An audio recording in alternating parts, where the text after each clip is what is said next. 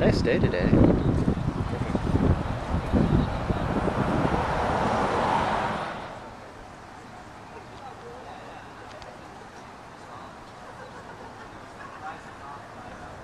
What's the title of this?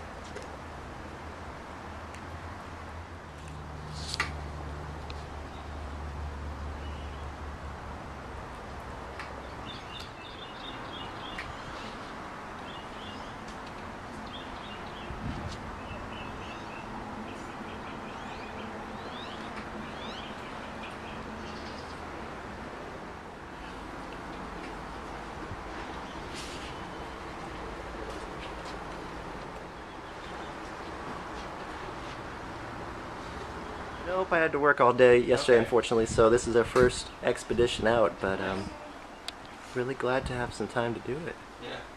You know,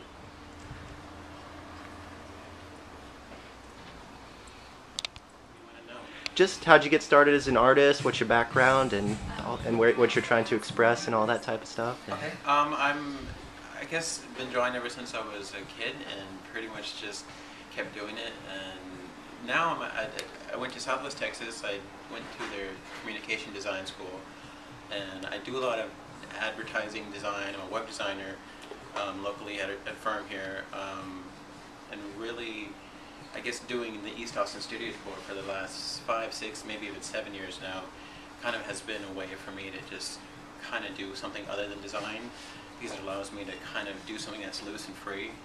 Because I always tell people that when I do graphic design, I can always finesse it and continue to kind of mess with it. And there's always something that you can kind of continually do. But with the painting, once it's done, it's kind of loose and free, and just it's done. So if the lines come out wonky and if something looks weird or off, it's just part of the character of how it's going to end up being. Nice. So that's kind of where I kind of start with things, and then kind of just making up characters and really kind of trying to please myself. And some of the stuff like headlines or doing scripty things kind of come from doing graphic design and fonts and just loving that kind of stuff and trying to incorporate that with the art and textures, and really just kind of trying to make myself laugh and kooky characters and stuff like that. Just no real, I don't necessarily consider it art, but I don't want it to be considered like comic strip kind of stuff. So I guess all in all, I just kind of want something that makes me kind of smile and happy in the end.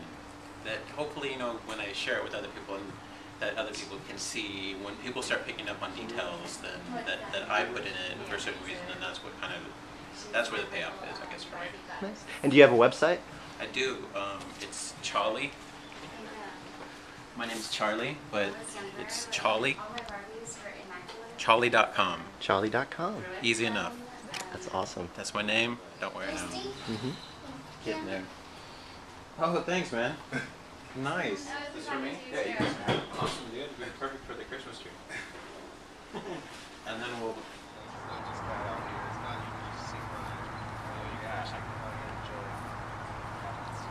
think it's a wonderful bird town.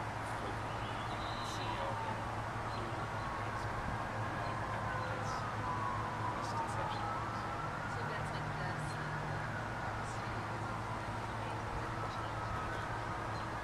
I hope so.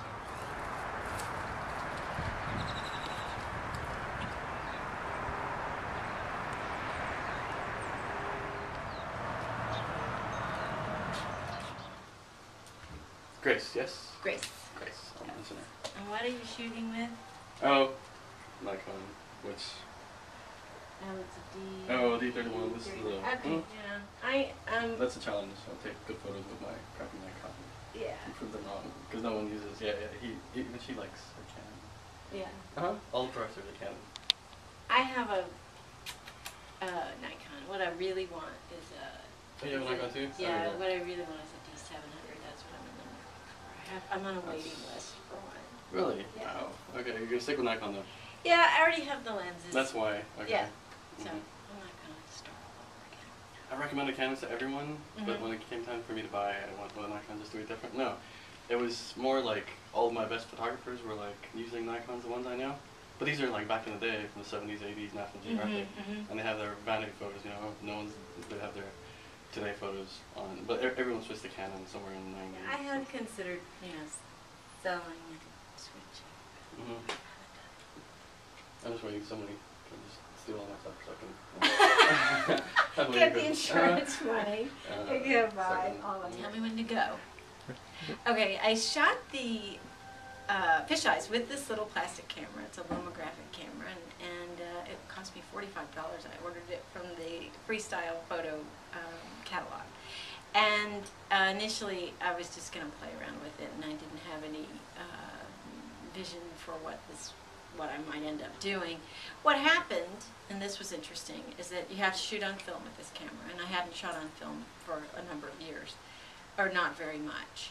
And I became more concerned with getting a better ratio of good photographs to wasted photographs, because you can just delete the digital ones. And so this happened without me really thinking about it, but I just became a lot more careful about each frame, and I think consequently the images became more formal and more, I would say, contemplative. I became more contemplative and really slowed down, and that was just a consequence that I never would have anticipated. It just happened, and that's a nice thing. Nice. Do you have a website?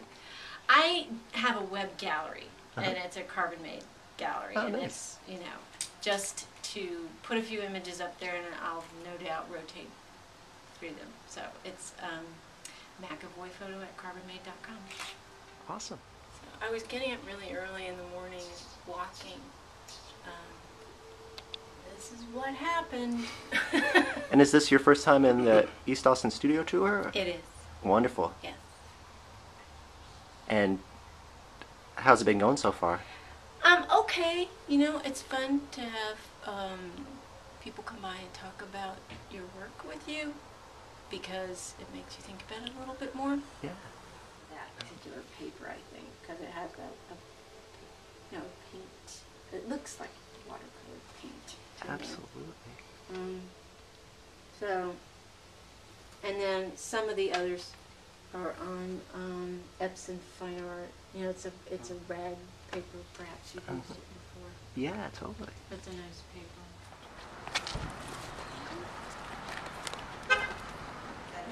This is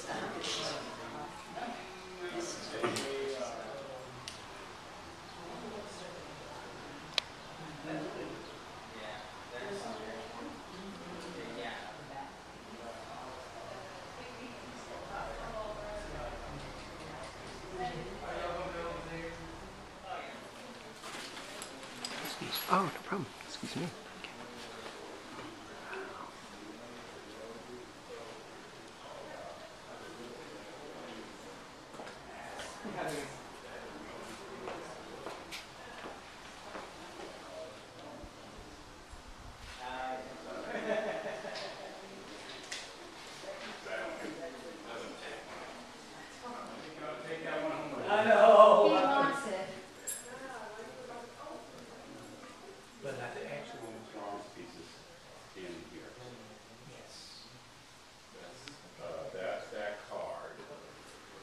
So, yeah, Steve, show me what you got. Yeah, just go from there.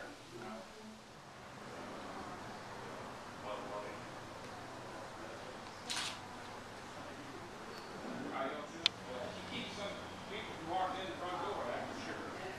You don't need a big dog, just a dog. You recognize your work.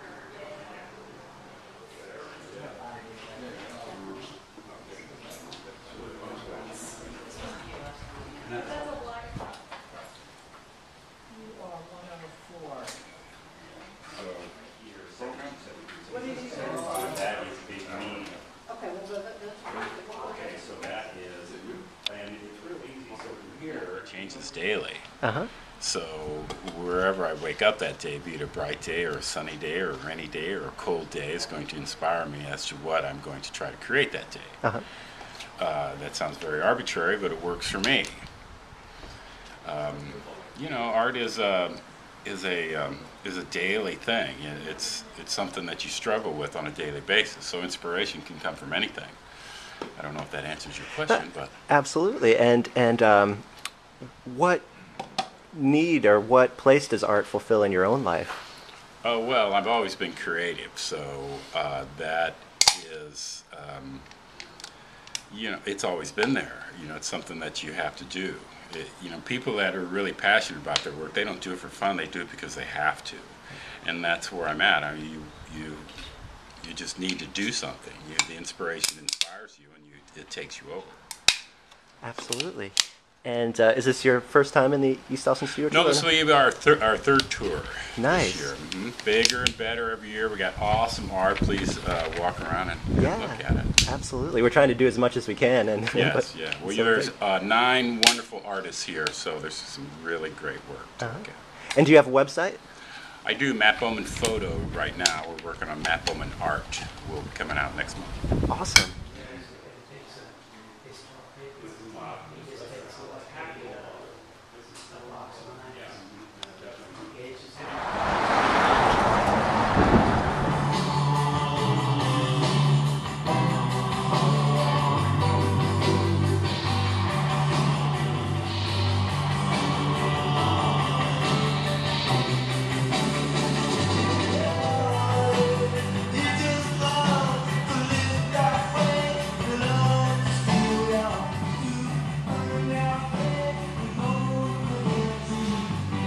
Silk screening, and we make fine art prints and rock posters. And I guess I got into it because of music. I really like music, so we would do posters for bands that we like and kind of befriend them and stuff like that. So now we have like big clients, and we do a lot of stuff for a lot of bands. But we also like art too, obviously. So we started doing art prints as well. And like we work for a lot of fun, cool people, and so it's a good way to make a living. And what place do you think art fulfills in your own life? It just keeps me interested in things. Like I love, the way things go, like the processes and the way they, all fall together, and the way just the creativity part, keeping it all kind of rolling. So it's fun. Nice. And do you have a website? Yeah, obsoleteindustries-inc.com. About this piece? Yeah. Yeah, so I'm really interested in kind of the intersection of architecture and decoration. This piece was really inspired by my time in India. I lived there for about a year, and my husband and I lived in an apartment that overlooked the city of Jaipur, and I was looking at that landscape every day, and this painting is kind of a reflection of that time. And so although there aren't any people in this painting, and India certainly has a lot of people, I think sort of the pattern and the color reflects some of the vibrancy that India has. And what place do you feel art has in your own life, and what does it fulfill in your own life? Well, I'm lucky to be able to be an artist full time, so it's my profession, it's my livelihood, and it's what I'm passionate about. That's so awesome. It's really what I enjoy doing. And do you have a website? Yes, I do have a website, ErinElizabethCurtis.com. Awesome. India. And Jaipur. Yeah. Mm-hmm. Nice.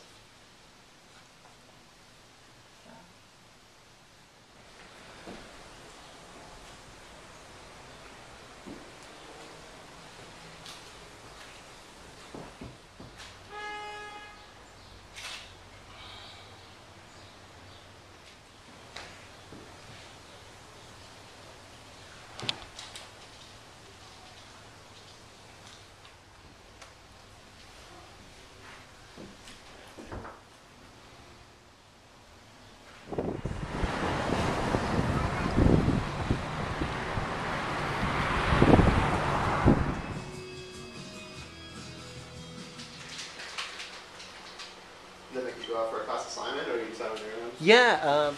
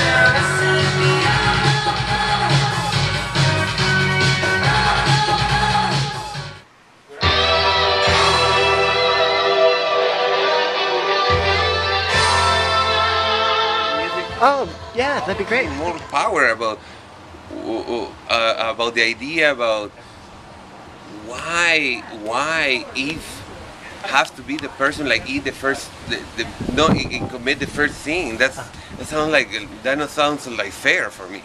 Absolutely. You know what I mean? Definitely. So it's hard to believe for me, that thing. So I just start making more Eve, and it's not like I don't need to think too much about it. I just let myself get the idea from somewhere. I don't know, from the universe, kind of like that. You know, I just understand the situation, and then I just let the idea come by themselves. So when I'm going to stop paying Eve, it's when the ideas stop in my brain. You know, that's when I jump to the next thing. Like sometimes I was thinking like, when I need to stop to do one theme, one idea. Well, you stop when it's no more. You know, you don't need to be hard with yourself. You jump to the next thing because that's what you're supposed to do. You follow your conscience. That's how I paint. Definitely. And But what place do you think art fulfills in your own personal life? well, art is the first thing in my life. Art is the first thing. I need to be in contact with the art born with me. So you know, I remember my ex-wife. She say she don't like it when I say first is art and second is you, and she get really mad. And I say, but it's you know, stick to me. You know, we're not born together and stick. You know, you're next to me. But art is inside of me. Absolutely. So I'm sorry, you know. And how do you feel your Peruvian heritage comes out and expresses itself through your artwork? You know, that's very good question, because even I'm very proud I'm Peruvian. Now in these days, I just from the universe. I'm not even from my dad and my mom. I just from the universe. If I'm here right now, I'm Austinite. Austinite, that's the word. But if I'm Peruvian, I'm a Peruvian too.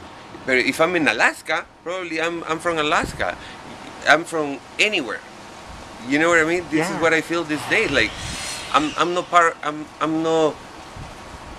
My nationality is the universe. Absolutely. Yes. Okay. And do you have a website? Yes, I have a website, www.absolutearts/amoralarte. That's Spanish, so I don't know if you catch that. Absolutely. But it's more easy is put Alonso Rey in Google, and you get something. Absolutely.